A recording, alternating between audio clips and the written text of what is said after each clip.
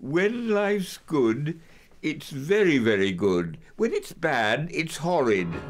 What do you do if your uncle says he's dying and you're the only person in the world that can look after him? I'm just saying I think it's OTT to buy 4 of everything. Don't think like that. Have you got any more of these big ones, please?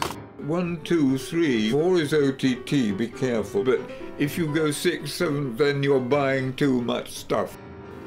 Oh, that was my finger. It wasn't. You know, bossy uncle and Bossy nephew. And bossy nephew, absolutely. All the world's a stage, and all the men and women merely players. What do you do when you're dragged into a mess that's exactly like the Shakespeare plays that he used to act in? Which of you, shall we say, doth love us most? I'm a bubbly person. And he wants to give his kingdom away to a hot anthropology student he's fallen in love with. He received £25,000 from you. I'm intuitional about money. I don't really think of figures. Everyone!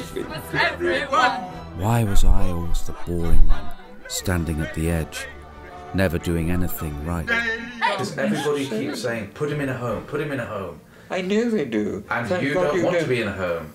Nor do I need to be in a home. And then King Lear had his storm. Death. It's like going on the most wonderful holiday without any of the bother of packing.